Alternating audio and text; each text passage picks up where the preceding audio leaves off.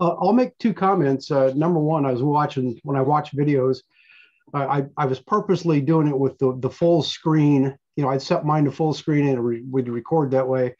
But by doing this, I'll have more options of what image I get up front, because it says what thumbnail do you want to use, and it randomly picks stuff out.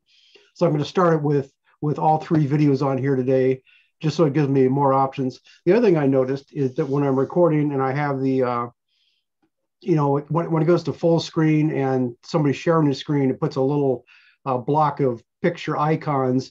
And I think they show up in the upper right-hand corner, which always covers up something on the video. So I got in the habit of putting that down to the lower right-hand corner. And every once in a while on the video, you hear me say, here, let me move my pictures out of the way. And I grab them and drag them to the full left of the screen. But when I go watching on the video, they just move a little bit to the left, and so they're still right in the way. So that's just something else. If you're ever doing this kind of stuff, keep in mind it doesn't do what you think it's going to. So if you are the one doing the recording and you're playing with this stuff, just remember you should go back occasionally and watch your videos to see if what you think you're doing is actually working. So that's just a couple of points I had there. Thanks for that. So Juan is showing us his little car that he's got.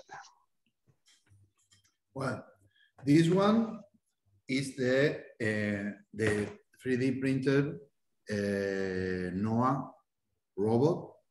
That's the one that we are working in the community of ROS in Spanish. The main purpose of the robot is to try to get like a clone of the turtle boat, but much cheaper. And we are trying to accomplish the heavy work in the middleware to try to let that be open to most of the platforms that now are being developed, like Arduino and STM32 and ESP32. So the main work now is I'm working in two things. The simulator, trying to get the documentation about the simulator right, using the simulator, and trying to get the middleware working, the ESTM32 working. Besides trying to use the simulator, the ROS-Agriculture simulator that we were always working. Juan, can you hold that back up again? You said it was an Ackermann vehicle? No. It's not an Ackermann vehicle. That I was trying to say that this one is not like the tractor, because the tractors are Ackermann vehicles, and this one is not like that. And were you planning on that one being GPS enabled or not GPS enabled? Yes, it's enabled with GPS. And that's something that we are working. Yesterday, because I kept on Saturdays the meetings, I was working with a guy from Argentina too, that he's working with a robot. He's using the U-blocks, because I don't remember, both of you use the U-blocks? I do not. Okay. He's using the U-block GPS RTK.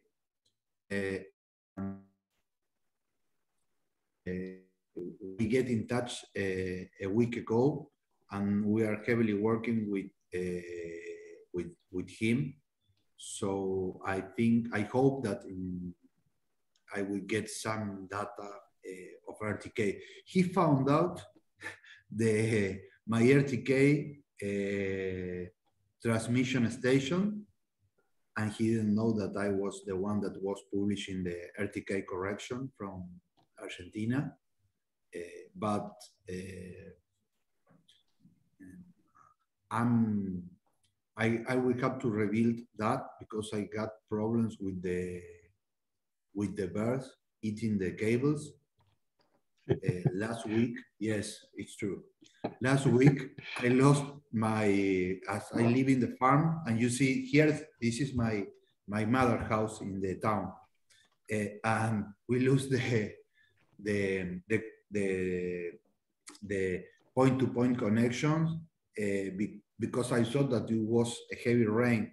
But when the guy that works in the antenna goes up, he found out that the bird had eaten the cables. And this is a very common problem now. I don't know really why. Somebody says that is about they are using soil oils with the plastics. Birds and rats find the cables something tasteful, and that's the main problem. But well, so I lost the connection with my RTK station, so I'm not sure if the same problem, and I will have to go and rebuild it again. But now I have a guy that is working in the same place at RTK2Go, like I was working. The other news, now that I'm talking, is that I was able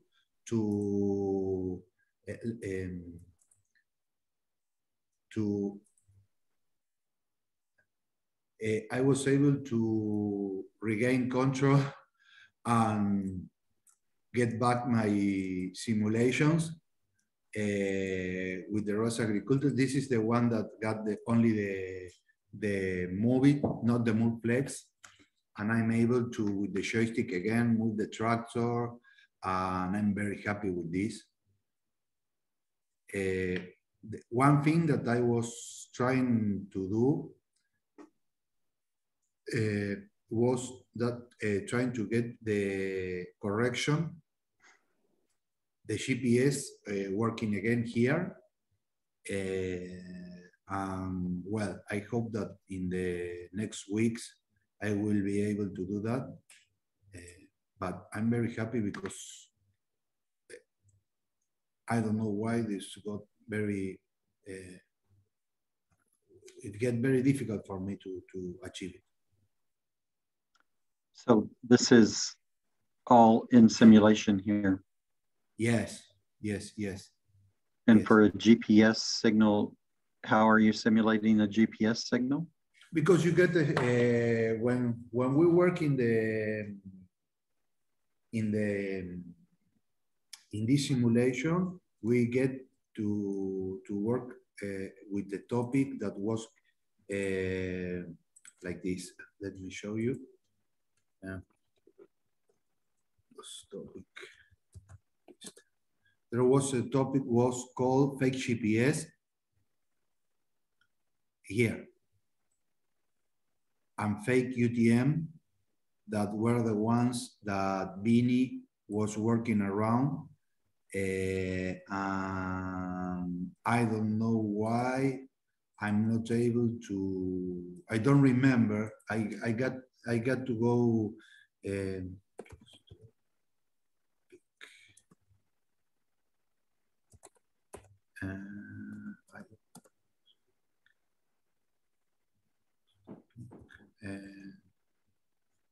info, fake, yes.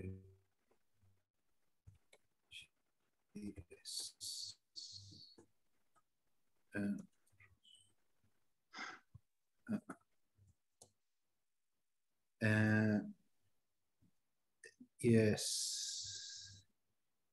was from Odom to La.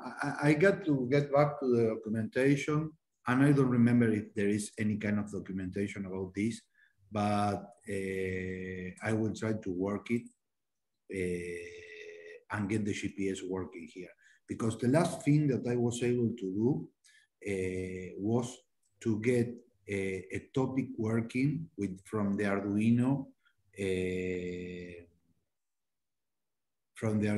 to ROS, because you got here simulated the ROS serial, and I think that I can achieve this, but I will need to work a lot. I believe the way the GPS works on that simulator is there's a Python program written that runs and it's called like XY to LLA.py or something like that. Yes. And it seems like you just have to fire that up, and as long as it connects to the numbers coming out of the simulator, that it should be publishing that. But I don't know for sure. Yes, yes. I think that you're right.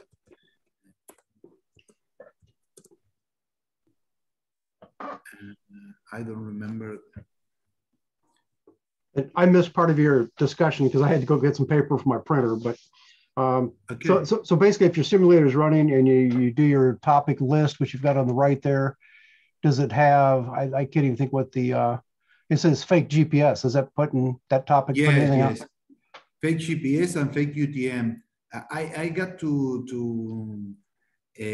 get one of the things that I think that the best approach when you're trying to work with this is to get a plan. So I will build a plan of work and I will try to achieve it, because it's easy to get lost when you're trying to work with this. So one of the things that I need to get is more fiable with ROS, and this is a great tool to do that. So I will work with this. Cool. Yes, and one thing that I will try to, one of the main things that I was able to do today was to reconnect the folders to my computer from the Docker file. So I will be able to easily publish them in GitHub as a repository as I get the work done.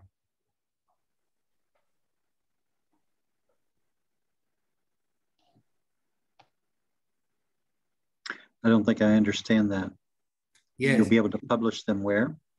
In GitHub, like a repository. So one thing that is very important about the Docker files is that you get, I will try to explain it the best way that I can. But when you work with let me show you.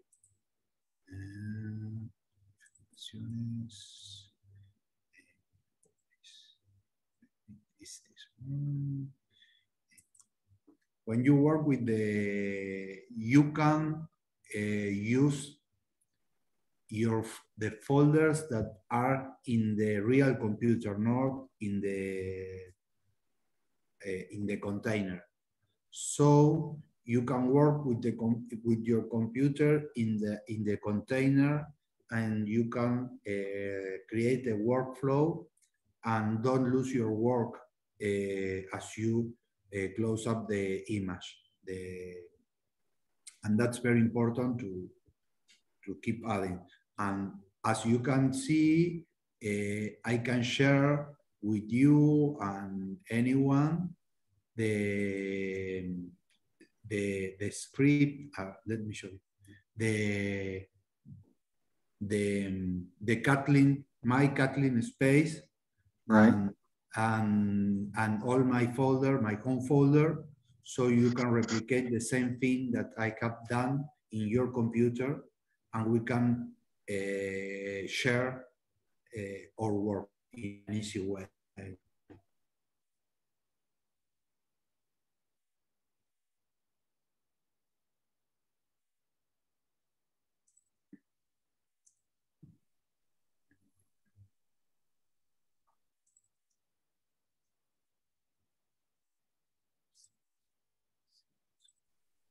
As you this folder is, the folder is 40 megabytes. The folder that contains all my Kotlin workspace. And if you can see here, this anal file. This one, it was the file that we were trying to achieve to do the point navigations without the Right. GPS. So I get all this back. I thought that I can lose it. So that's, I don't have nothing more.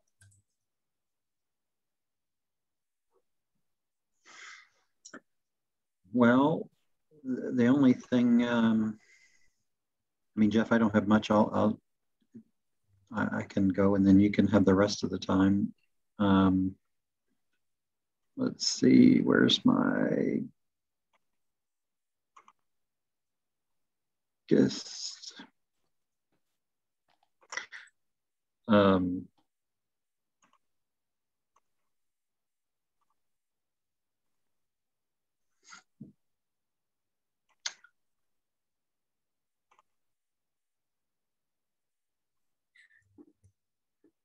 I spent time rewriting my transmission control code that sits on the,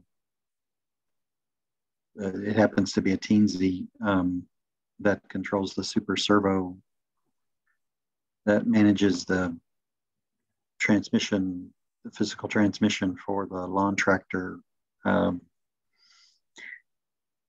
A long time ago, there was a PID there, and then it basically was just an on-off control, and effectively what it has now is, you know, settings that send a series of different PWM, I call them PWM signals. It's I mean, here's the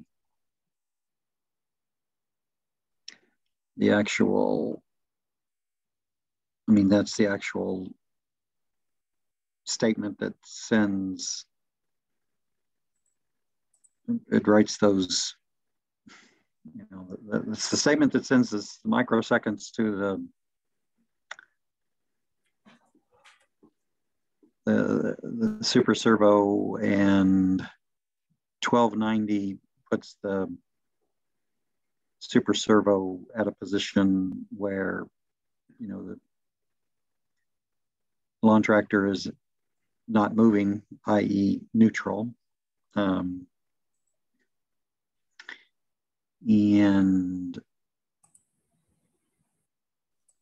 so that's neutral.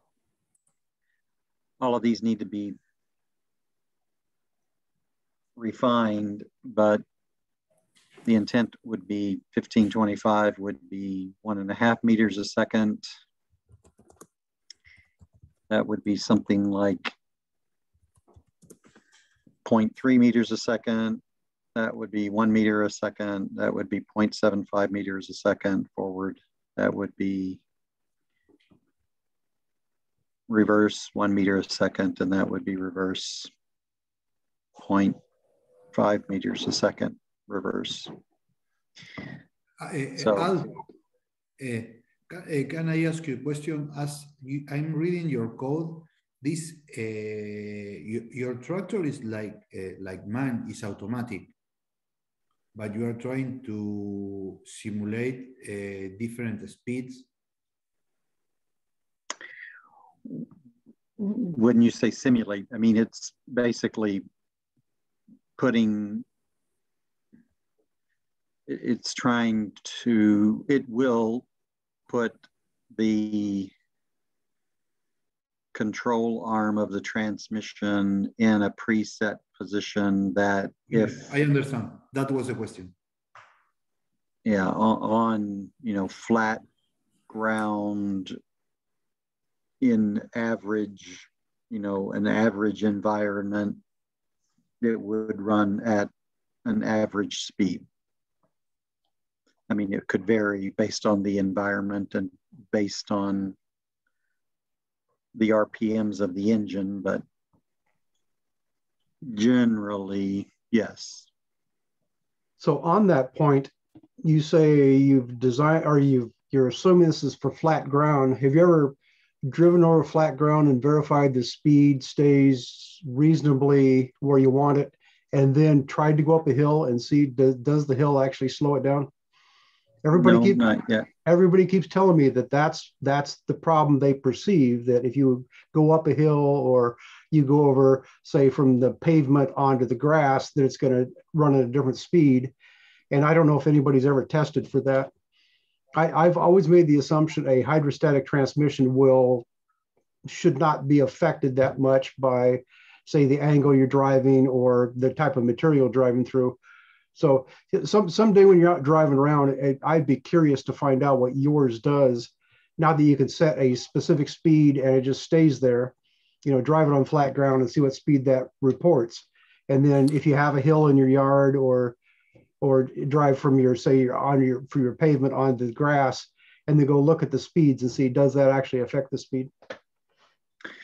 Yeah, all of this is just theory at the moment, because I need to test it all.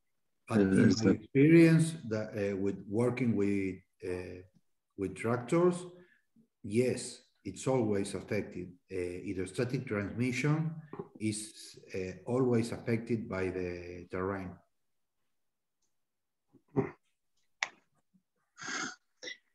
It basically is just an attempt to take out some variables while I'm testing, because at the moment, I'm less interested in managing speed and more interested in managing steering control. And so I want to just hack together something that's going to give me something reasonable for speed control in an environment that I'm familiar with. And then I'll worry about speed control refinement a little bit later. So. And I'm not suggesting you change anything for speed control. I'm just saying next time you're out driving around, it would be handy if you try it just take what you got under different conditions just to see, does it actually affect it enough to worry about? Yeah, I think it would be a great test. People do a lot of effort to fix this problem that may not be there. So I'm just curious if anybody actually has that problem. And mine's not in a condition to do it, so I can't go out and test it. So the notion is compile this and put it on the teensy at these rates, but then a little bit lower in the code, it also goes out and pulls in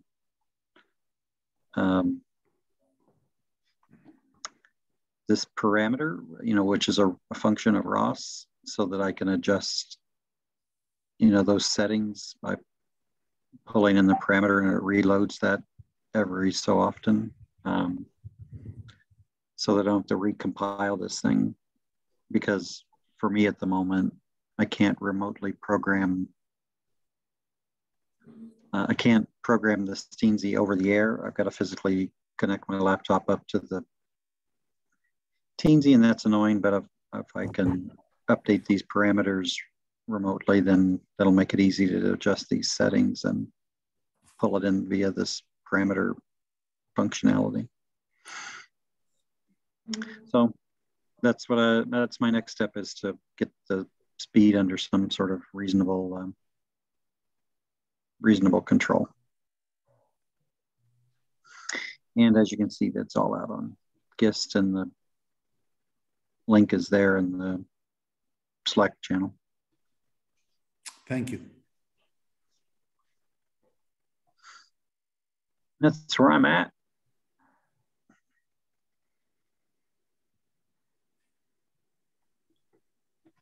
And I think I did not buy a musher, whatever that is, musher Ackermann device, Jeff. Okay, well, we'll see it next week then. Yeah, just maybe next week when it rains. If it rains and I can't get out because it's going to get cold. I mean, I'm not south of the equator. Juan's got spring coming. I have winter coming. So, winter is coming. Yeah, we should all move. We should all move south. Should all be south of the equator. You can go to Florida. That is okay there. My brother is now there, and they get a very good weather. Anyway, over to you, Jeff.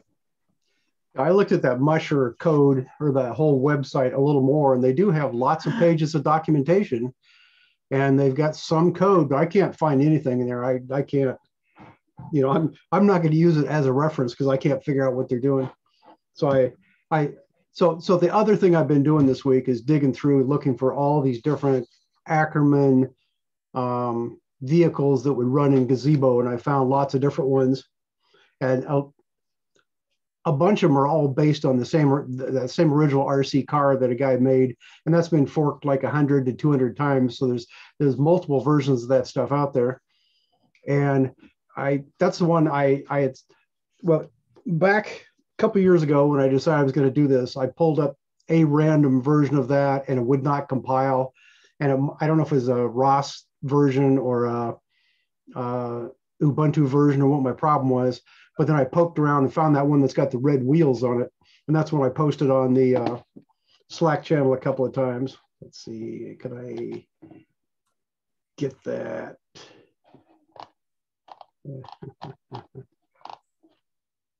Come on.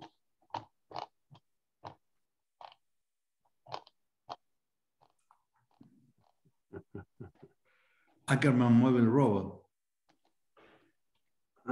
Screen 1. Get out of the way. Plus ultrasonic sensors, is that the one? No, it's this one that was, well, here, I got all these screens in the way. Can you see my screen right now? Yes. Okay, so if I close that,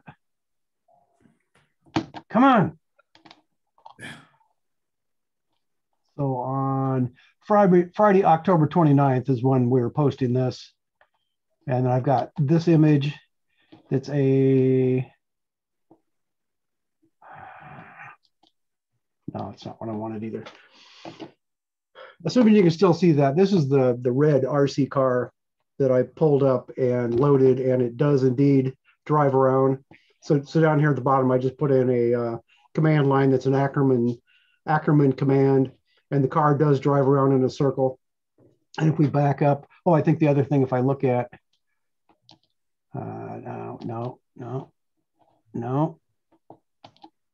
close that. This one. This is actually the original thing I posted, and it says 9 months ago. So if you back up in, if you look at that post, it has a link back to this, so you can see where I posted that. So this is indeed an RC car that drives around in Gazebo and does work. So I thought, well, I'll just modify this, and I went and looked at it, and I thought, well, I'll just put bigger wheels on it and put them where they're supposed to be. And when I started looking at it, it looked like, stop share, get these back out of the way again. When I looked at it, I thought, well, that's way too complicated because he's got shock absorbers and he's got full independent suspension on all the wheels. And I didn't want any of that. And I thought, rather than try to rip that out, I'll just find somebody else's. And after a lot of digging, I finally decided I'm going to go back to this one again and put big wheels on. And I did. And it does indeed drive around. It's not right because it's all built with macros, and he assumes he's at this point, he's going to subtract off this unit and add this to it. So I can't get everything right where I want it, but it does indeed. I do indeed have the same vehicle with bigger tires that they sort of represent my mini tractor. And the other thing I noticed was most of these don't have any kind of odometry output. So if I pull up the right files, I can find some that's controlling the steering and generating odometry. But the simple one, like the one for the RC car, does not have any odometry output. And I was digging around, and one of them I don't have the links here handy, but somebody else has one that defines a little RC car. And that one, he did add odometry to it. And it was simply a matter of, he's got a Python program that goes out and subscribes to, I think it's called Gazebo States or Gazebo Link States. This is something that Gazebo is always publishing. And it searches through that to find the one called Baselink, which just gives you basically a pose of Baselink. So it tells you your XY theta location and your rotational values, your forward speed and your rotational speed. And he just simply grabbed that and converted that into an odometry and a transform message and publishes it. So I took that one and added to mine, and it's published in odometry. I don't know how close it is, how well it works. and it's not the ultimate thing, but for right now, that gives me what I need. So I can define an actual physical model and then have odometry running and then use his original script to control the wheels on it. So that's kind of where I'm at right now, is playing with that. And I'm fighting with all the little things on Gazebo, trying to figure out why did they do this and how do I unwind these macros? Because right now all 4 tires have to be the same size, the way the thing is written. So I need to have it so separate that out so I can define the front tires and define the back tires. And that way I can have smaller tires in the front to match my vehicle. So it's just gonna be a lot more playing around to get that stuff to work. And then the other thing I was noticing is you go out to get somebody's code and they say, well, this is written for noetic or for melodic or for kinetic or for Foxy or something else. So there's still a problem of, trying to get stuff pieced together. And it could be if I just go ahead and try it, it would all work. I don't know. So that would be interesting. I just noticed something here. I'm doing never mind. I know why it's doing it. I was gonna say I'm talking, but I don't see myself on the screen. I just see Juan, and I realize, it just does that because since I'm recording or since I'm the one watching it, it doesn't put me on the screen, I think is what's happening. Yes, you are in my screen. Okay, so again, it's one of those funny things about the way Zoom records stuff, I guess. If you click on view and put it on gallery view, I think it will show. I mean, maybe you have. It probably will. It's just that it took me by surprise that I expected me to be on the screen since I'm talking and it wasn't there. But if it's showing up for everybody else, then that's fine.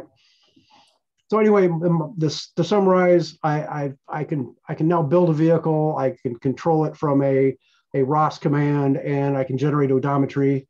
And it's just gonna be a matter of playing around now to get everything to the sizes I want. And the other thing I notice is it's not tracking correctly, because there's another YouTube video that says, here's how you verify if your steering on Gazebo for an Ackermann vehicle is correct. And he turns on links or joints or something center of mass. He turns on something and it puts this big pink blob around everything, but it draws a line through all of your wheels. So you got a line coming out the back wheel that goes out, parallel, or it goes perpendicular to your travel. And then each front wheel has a line that comes through it. So as you turn, those 2 lines on an Ackermann vehicle, those 2 lines should cross that back line from the back wheels at some point. That's your center of radius as you turn. And I notice on mine, those are not working really at all. And one of the problems is when I put on bigger tires and I move stuff around, I haven't gone through all of his little calculations to get all that stuff correct. So that might solve my problems. So I'll go back to his original RC car, and that was not working right either. It's not completely right. So there's something else there. But once I get the whole framework working, then I can go through and track it down and, one step at a time, try to fix it to get that to work. So anyway, that's Chef, my plan. That's my plan at this point. Yes. Chef, you were the one that you are working, you say that it was in noetic. I found various versions, and the one I'm running right now is running in kinetic. And there was one that I found one that, this is perfect. It does everything I want to. I'll just load up the whole thing. And it says, it's for melodic, even though so I got one laptop with noetic, which is the newest one. I got my robot laptop with kinetic, which is back several versions. And the one they specified it for is right in the middle of that. And so I don't know what would happen if I try loading that. It may or may not work, but it's just trying to piece all these different modules together is one of the things I was running into. It could be it would work, but I didn't know if I wanted to spend the time and 2 days later find out, it's not going to work because this version doesn't work with something. So yes, the main difference, because the ROS-Agriculture simulator is in kinetic. Kinetic use Python 2.7 and noetic use Python 3. That's, I think, that the main difference. So when you are programming, you will have the problems with those versions of Python. Out of curiosity, Jeff, did you Did he have much documentation on how he created the URDF for that, you know? Well, it's simply the original RC car that some guy built, I think, as a university project. And that's got, you know, this URDF all put together, saying he's simulating a Traxxas something RC car. And it's down to the point where he says, well, here's the motor that's in it. And it's this type of motor. It's got this amount of torque and this kind of RPM. And he's got all these calculations. So he's simulated it right down the point. In fact, it's one of those, I think it's the four-wheel drive cars. And each wheel has some kind of a U-joint built into it in the simulation, which I'm going to get rid of all that stuff. But as far as the step-by-step of how he did that, I have not run across that. I did find one page where a guy said, you know, I find it very frustrating that nobody documents how you build these Ackermann vehicles. So here, I'll go through the steps to do this. And he's got some more information telling you a little bit more about what's going on that page. And he started out right up front. He said, this is all open source stuff. I'm just putting it together and documenting what I did here. And I'm not sure there's a lot of, I haven't found a good tutorial that says, let's just start and build this thing from scratch, or said, let's take one that exists and step through and figure out, you know, what was actually done here. So the answer is no, I don't have anything really good. I've got, you know, probably 50 pages bookmarked of all different steps of doing this kind of stuff. And it's just a matter of digging through and finding what I want, you know, at the time. And then but hopefully I can say, okay, go look at this page. It'll tell you how to do this, and go look at this page. It'll tell you how to do this. So maybe when I get this running, then I'll have something I can say, either go look at these different things, or I can say, so if we look at this page, I take this information, then write up what I did, and then say, now we go to the next step, look at this other page, and then write up some more steps I did. So at the moment, I don't have anything I can point you to that says, here's how you make it work. That's what I've been looking for this whole time, and I haven't found that yet. Juan, did you guys do a URDF for what you were holding up earlier? Yes. Do you want me to share it with you? Well, I'm just curious, who created the URDF and how did they do that? Oh, it's I think that the guys that created are the guys from Ackermann for the robot, but I can share it. The guy that created the original URDF was Gonzalo Cervetti. That was the one that built up the robot. Maybe because creating a URDF is,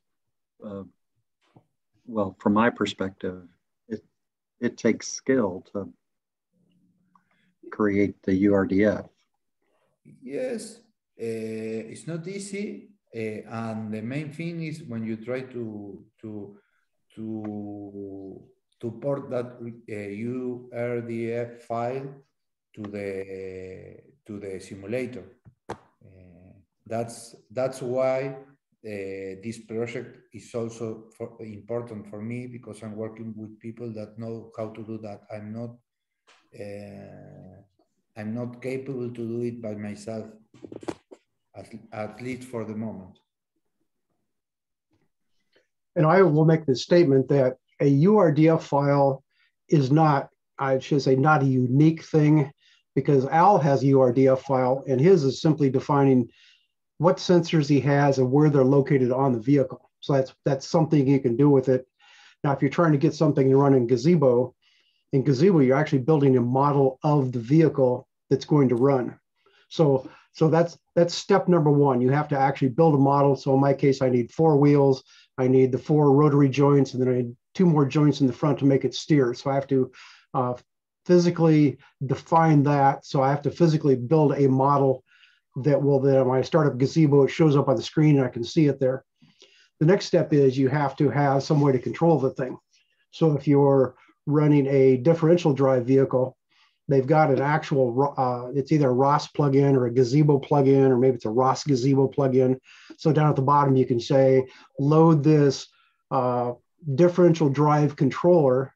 So right in your URDF file, you say, load that controller, and you point to your back wheels, and that thing will automatically subscribe to a command velocity message, do all the calculations to make your back wheels turn. And then it also takes the position of the back wheels and publishes an odometry message out of that. Now, if you're doing an Ackermann vehicle, I can't tell if somebody has a plug-in that will plug right into the URDF and make this work. What everybody seems to, what most people are doing, because I don't know that if somebody actually has a plug-in, what most people do is they have a separate program running, either a Python program or a CPP program that's running, and it will subscribe to your ROS commands, whether you're using command velocity or Ackermann message, or one guy is just defining, he's got a float 64 for speed, and a float 64 for steer, a float 64 for braking, and a float 64 that's either I think a 1 or a -1 to tell it to go forward or backward. Seems like a little overkill on that, but that's 3 different ways you can control this thing. And so you have to have some kind of ROS controller to run the steering and to run the forward-backward motion. So that's the second thing. You need some way. Once you get the model built in URDF, then you have to have this other controller that's either a separate program or a plug-in for URDF to do that. And then the third thing you have to have when you start adding sensors, you just copy blocks of code from somewhere. So if you want a GPS, you drop in a block of code that says, I have a GPS. This is where it's located on the vehicle. And then when you run it, it automatically just starts publishing your latitude and longitude. Same way with an IMU, you can just say, put in a simulated IMU and it will do that. And if you want a sonar, you can do that. And you just go down the line. There are people who have written all these different things. So that's the third thing. You know, once you get a model, once you get a controller for it, and then the third thing is add the sensors onto it that you want. So that's kind of the pieces that go together there. And so back to what Al has, his says he has a GPS, he has an IMU, and he has something else, and they're located at these points on his vehicle. And the reason that you do that is you put it in the URDF file, and then you run, I think it's called Robot State Publisher, and it strips all that stuff off and builds your transforms for you. So his has nothing to do with simulation, but that's a URDF file that he's using for a real vehicle. Now he could add to that. He'd have to add a lot to it to get a URDF that would run in Gazebo and fully define his vehicle. So it's not as though a URDF file is one thing. You can use it for different things. You can put different stuff into it. So that's that. I pretty much knew that all along, but as I'm digging here, that's becoming more obvious. You know, that just is what you have to do. So my current thing is I'm trying to reverse engineer somebody's URDF file to get out the pieces to build my model. And since I took the guy's code that actually would run on my screen, I just started changing the size and the location of things. That was the first step there. And he's got some kind of a Python program that will control the steering. And I think it controls the steering and the forward motion, but it didn't have the odometry part built into it. And that's why I found yet another external program that will subscribe to Gazebo and generate odometry messages. So again, it's just a matter of piecing stuff together. And if I can get this down to the point, I can say a tractor, or, you know, basically what the standard thing we would use for an agriculture vehicle. Specifically here, you know, people have lawn tractors, and I've got my mini tractor, and my mini tractor is essentially patterned after a lawn tractor, and then a lawn tractor is actually patterned off a full-size tractor. Well, now, in modern tractors, you get tracks and all kinds of strange things, but you know, back in the old days, you know, 10 years ago, a tractor looked just like a lawn tractor, but it was just a lot bigger. So essentially, just figuring out, you know, the 4 wheels, the steering, and that should scale up and down for anybody's vehicle they want to run. So, you know, once I have a template of here's how you do it, and just go change these values to change the wheel sizes and the spacing and all this stuff. And then you can go through and add on, if you want to add on different sensors. So essentially just a block of code, you can just copy it out of wherever it's stored and drop it into your URDF file. So I say, I want a GPS, you drop in this big chunk of code, and it says, here's what I want it to look like. And you can either make it just a sphere or a cube, or you could get an actual, like a mesh of a GPS antenna. If you want it to look cute, you can put that on there. and you don't even have to have a physical, you don't have to build the entire physical vehicle. So I could have a thing that has 4 wheels driving around, and then up above, see floating up here, there's a GPS. My wheels are down here and just floating up above is a GPS antenna. And up here might be say a laser scanner on it. And they don't have to physically be connected, on the screen. So you got these things floating around, and that seems to work just fine. Speaking of things floating around, I was watching one guy's video, and I noticed he had this blue, like a blue sphere that was hovering behind his vehicle. So it's back, 10, 20 feet behind and up in the air some amount. So think of it like a drone flying around. And basically that he put that in there, and that's a camera. So as he's driving around, the camera's watching the back of the vehicle. So when he makes his movies, he can watch the thing drive around. So you can watch it trying to follow a path. You can watch the steering working. And it's just by simply adding an extra camera that follows the thing. And I assume he did that with the URDF and Gazebo, as opposed to, you can go into RViz and say, define a camera, and you might be able to get the camera to follow it. So it could be just something in RViz too he was doing. But so there's lots of possibilities there. And back to the point, I'm just trying to come up with the simplest thing that will drive and is understandable. And then I'll go from there. Because it could be this odometry the guy is generating it's kind of like if I just back off and use Stage, which Stage is not a real simulator. It's not it doesn't have the full physics, and you're basically just pushing this block around on a 2D surface. Well, this trick that this guy did is kind of going along those lines. He's just saying, here's where the vehicle is and what direction it's pointed, converts that directly to odometry. Now, in reality, what I should do is read up the back wheels and do differential drive odometry off that, or read the back wheels and the front steering angle and build odometry off that. Because if the whole point is, I want to be able to have something runs close enough to a real vehicle that I can say, I can drive it here on my screen and then go take my robot outside and have it work approximately the same way. That would be my goal to this whole thing. I think that's the goal for all of us. Well, just starting with 4 wheels and lines that connect them would be great. And back to your point that's the goal for everyone. Well, you can get by with the Stage simulator, or you could back up to the TurtleBot simulator, which puts a little turtle on the screen and drives it around.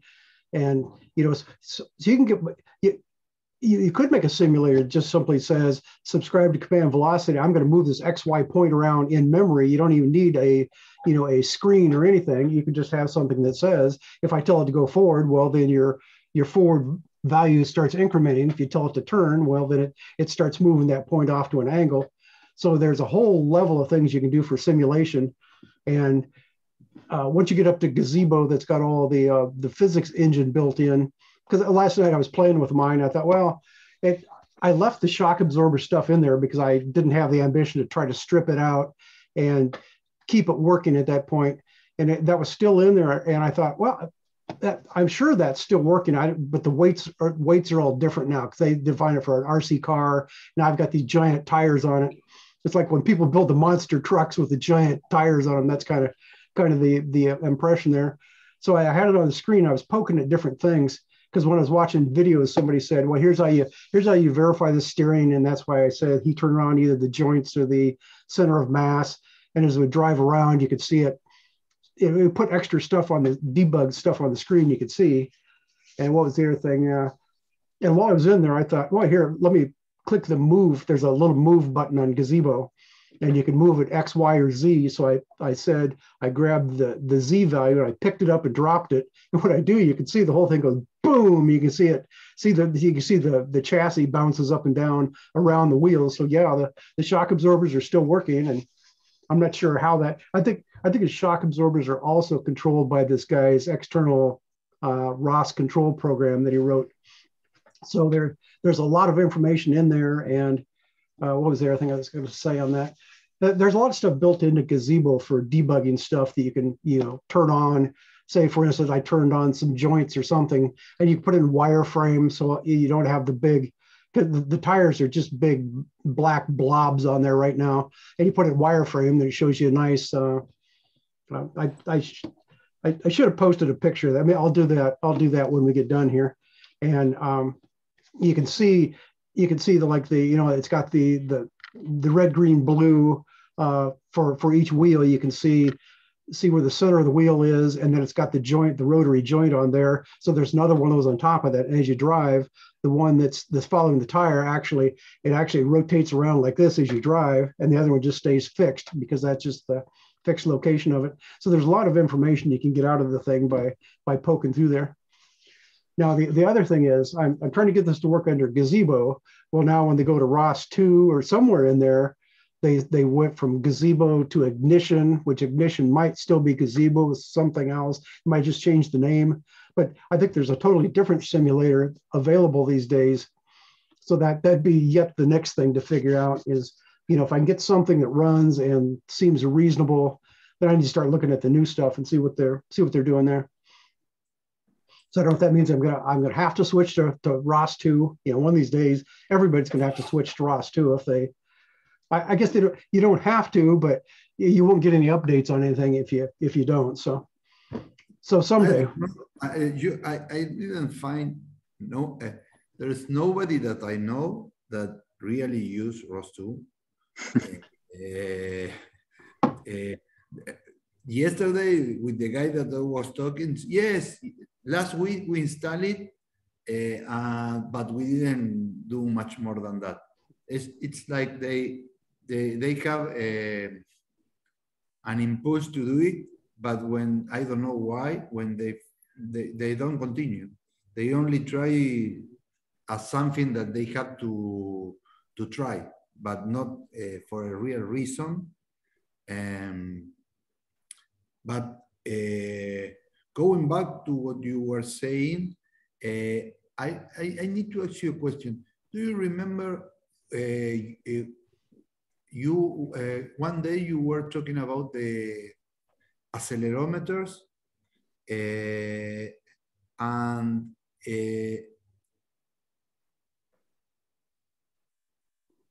I don't remember if it was you or I saw a video that I think that they used the accelerometer and moved the object in the Airbus or the Gazebo. Was you? I don't understand the question. Yes, I don't remember. I think that early this year we were talking about the accelerometers, and I don't remember if you do it or you give or you share with me a video of a guy that was using an accelerometer inside the simulation and moving the robot with the accelerometer through the Arduino. So as a controller instead of like a joystick, he was running it. Yes. I think I've seen people do that before, but I don't remember specifically that case. Okay. So I will work my history of YouTube to try to find it. Okay, and that's just another example that the stuff is not fixed. You don't have to do it a certain way. If you can use an accelerometer as you rotate the thing around, say maybe you rotate it like this, and you say, okay, treat that as a steering angle, and you send that down as a steering command to your vehicle, whether it's a real vehicle or a simulated one. As you do that, your front wheels will turn. You just rock the accelerometer back and forth. And if you point it forward, then maybe you want your vehicle to drive forward. You point it back, you want it to drive back. So instead of using a joystick, you could just simply hook up an accelerometer. Just don't drop your accelerometer while you're doing that, because your vehicle may run over you. So that's just one more thing to consider. But as far as you can translate the stuff back and forth from anything you want. So you could there's probably those headsets that you wear. Those probably have accelerometers built in. It measures where your head's looking. You could probably you could convert that data to something to run a vehicle too if you wanted to. So there's lots of the sky's the limit, as they say. You can do anything you want with these. Yes, and my main concern is to try to get the sensors and the Arduino in the simulator too, because as I get better with that, I will give the simulation more information to build it better. So you're trying to run an Arduino and your simulator at the same time? Yes, I was able to do that. It's not something now I won't be able to show it because I don't have I'm trying to, let me show you. I saw that I share it with you. I have a script that I was able to publish a sensor, a temperature sensor topic in the Arduino through the simulation, and that's very interesting. But that was why I was so concerned that I have lost my work, because I was very happy with that, because you can share the script. It was very easy, and that was something that BIMI solved in the ROS-Agriculture simulator. You have an Arduino to ROS bridge, so you can plug in the Arduino to your USB in your computer, and that will feed the simulation through ROS serial and give the topics to the simulation. It's nothing out of the. Let me show you. You're seeing my computer. I was trying to find out the Python files that you were talking about. Yes, we see kinetic cane. Yes. This one, it's this one. You have to launch out the ROS simulation, and then if you launch out the Arduino one, well, that crashed. I don't know why, but you will get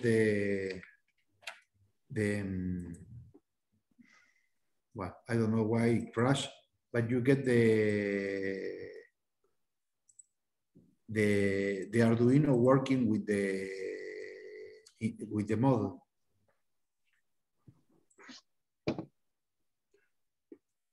I would like you to make a comment here that I notice everybody seems to use the concept or the phrase, it's the ROS-Agriculture simulator, as though that's a unique piece in the world, where in reality it's a simulator, it's navigation, it's a bunch of other stuff all stuck together. It's not the simulator. So, you know, you say you can hook up an Arduino and send stuff into the simulation. Well, the simulator is actually the stage simulator running, and probably what you're doing is sending it into some of the navigation software that you have running in ROS, because you can still have, you know, all the stuff running in ROS in addition to the simulator that's also running at the same time. So don't be confused by that one package thinking that is the simulator, because it's really a simulator and it's navigation and it's whatever else goes along with that. I keep hearing people say that. I just assume that that's what their belief is, that that's something unique and something sacred. No. It's all right, and it's a very good point, because it's confusing when I express myself that way. It was a very good job that BIMI done, but it is a conjunction of launch files, and there is no secret about that, but it worked very fine. Yeah, just don't get in the mindset that this is the simulator. It's just, this simulator is just a piece of all that stuff. Yes. And in fact, the way all that was written, it kind of muddies the waters, because, you know, in the simulator, you also want, say, a simulated GPS, but it's an external program that's running, and it just kind of all merged together in launch file. And it's not obvious, you know, how much of that actually goes with the simulator. And so if you swapped out the simulator, then you'd have to have whatever it takes to talk to a real vehicle at that point. And somewhere when I was digging, I also found a real nice diagram of somebody saying, you know, here's our vehicle code running down here, and then at the top on one side they showed a block over here that says this is the simulator, and over here's another block that says this is the physical vehicle. And essentially, if you get it to the point where you can just say run one or the other, then you have everything down below that, all the navigation software and all the state machines and all everything else that's running, then it's talking to one of those two top boxes, and it doesn't know if you have a simulated machine or a physical machine. If I find that diagram, I'll post that somewhere too, because it was very, very interesting to see that somebody had laid that out that way. And the other thing, back to my point, was on the ROS-Agriculture, on the simulator, you look through the launch files and it's not obvious how much is normal ROS stuff and how much of it is the simulator itself. And it makes it a little more confusing that way. But yes, so again, just a reminder, don't think that there's something sacred there, that is the way you must do everything. No, but one, it's very important what you're saying, because one of the main thing is that you can replicate the files that are there and build your own and bring your own sensors to the RVs through those scripts.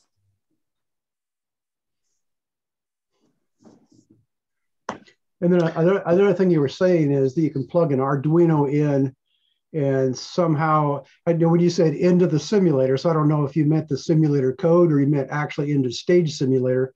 See, the whole point of the stage simulator is that it's trying to create the sensor data based on the world that it sees. So if you add, say, an Arduino with a sensor on it, that's not necessarily tied to your simulation. Because in the simulation, as your tractor drives around, you know, it's driving around like this and it's turning and looking at, here's an object over here, it sees that object. Well, if you have an external board that's tied into that, and the external board sees a sensor, well, that's not going to be related to what's inside of the simulated world.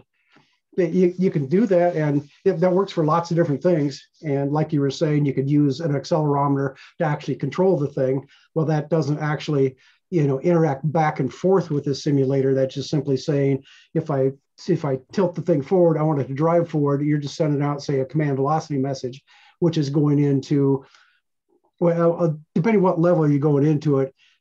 So a command velocity message will make its way into the simulator, and your simulated vehicle will move. But if you had something that says, I don't know, build your own keyboard or whatever, and you're going to send in a navigation goal, well, that's not going into the simulator, that's going into the ROS navigation software. And again, then the simulator out there should be, it should be invisible to you. You shouldn't know if you've got a physical vehicle or a simulator out there running. So again, it's just a way of how you look at this stuff. And again, I just want to warn people, don't be confused by it, because it all goes together and it all works, but that's not necessarily, I can't think how to phrase that right now, but it's understandable. Okay, gents. Anything else, Juan? No. Well, good luck with your 11,000 cows. Hope those Chinese buy every one of them. I hope so. I'll talk to you later, guys.